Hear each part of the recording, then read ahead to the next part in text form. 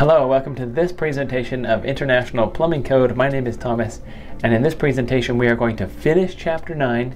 We're going to look at 918, air admittance valves. Let's have a look.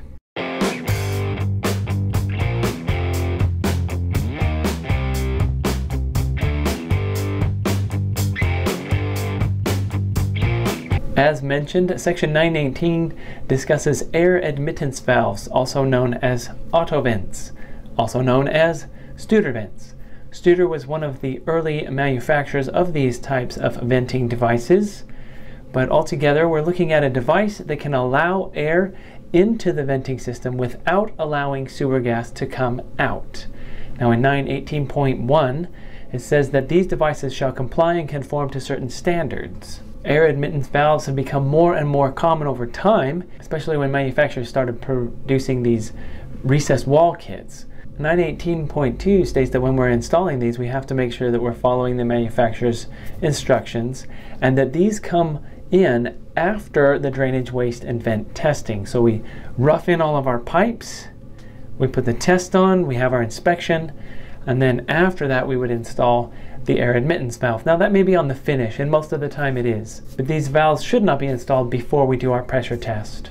918.3 talks about where we can install an air admittance valve, and you'll find that you can install it to any of the methods of venting that we have discussed, starting with the individual vent. This one's obvious. You can just put an auto vent under or near a sink. Let me point out, as we go through these diagrams of where you can install an air admittance valve, please notice that every single diagram is going to show an illustration of the building drain and a vent through the roof. You will always need at least one vent from the building drain to the open air somewhere, even if you're using air admittance valves in any variety of venting methods.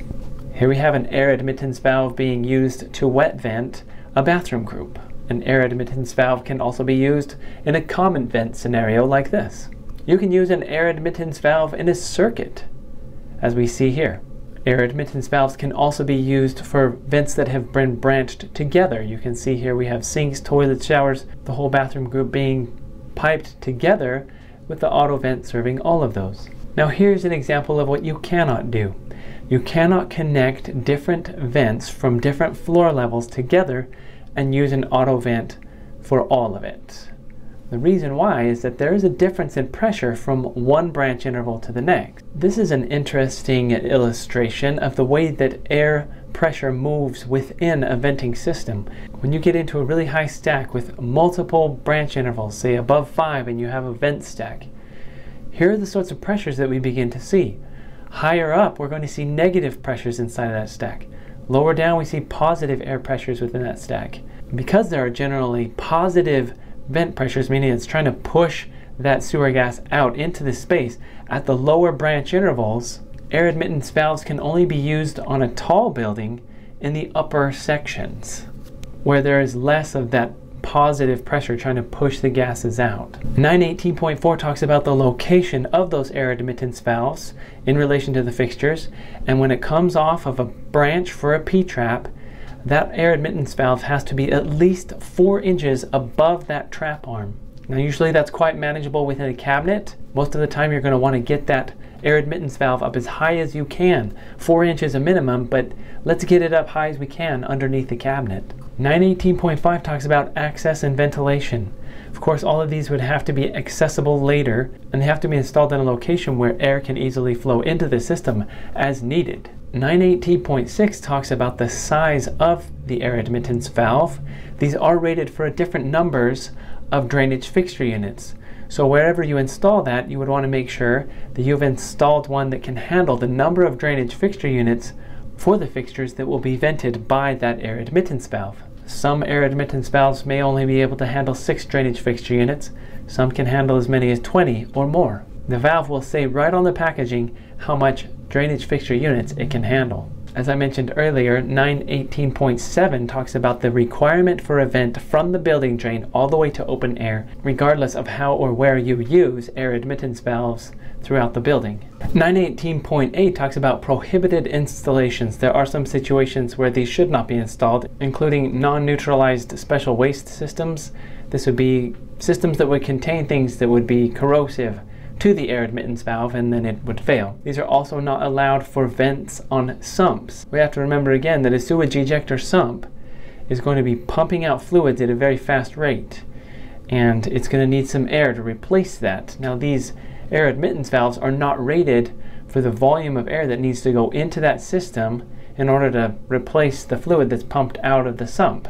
So unless there's one that's engineered and especially designed for that purpose, you should not be using air admittance valves for the vent on a sewage ejector or a sump. Also, air admittance valves should not be used outside, say on a roof near an air intake, just to try and prevent sewer gases from coming in to the building if we're too close to the air intake with the vent terminal. These are not made for outdoor installations and those scenarios. As we look at fundamentally how do these air admittance valves work, well, the ones that are properly designed and approved by the code standards are going to use a mechanism inside that will allow the air in as that diaphragm flexes with a negative pressure, but when positive pressure comes, it closes and seals up so that sewer gas cannot come out. Now, this is a prohibited device. These are used all the time in manufactured homes. I've seen them. They do functionally the same thing, allowing air in when needed, but hopefully not letting sewer gas out. But these are very faulty. Not only that, they're noisy. So while you can purchase them at local suppliers or hardware stores, they are not approved, and you want to make sure to install those air admittance valves that are approved by code. Section 919 of the code gives information about engineered vent systems and basically says that anything engineered outside of this would have to comply with these sections. Whatever fancy math you use, there is also a table that you would have to meet certain minimum requirements, but if you're going to have it designed or engineered outside of the code, or if we look at section 920 where it talks about computerized vent design, there may be other venting possibilities, but it would have to be approved and it would have to meet peak load calculations as that is designed. With that, we have completed our discussion of International Plumbing Code Chapter 9 on vents. Once again, we covered some of the basics, but even for all the time we've spent discussing this, there's more in there that I would recommend you read, go through, make sure you understand what this code is saying, but hopefully what we've talked about helps you with that understanding. Now, once again, I sincerely believe that this chapter separates the plumbers who know what they're doing from those who don't. So for you, it's vital that you make sure you understand how venting works, what methods you can apply, so that you can be as useful and successful as you possibly can. Good luck venting.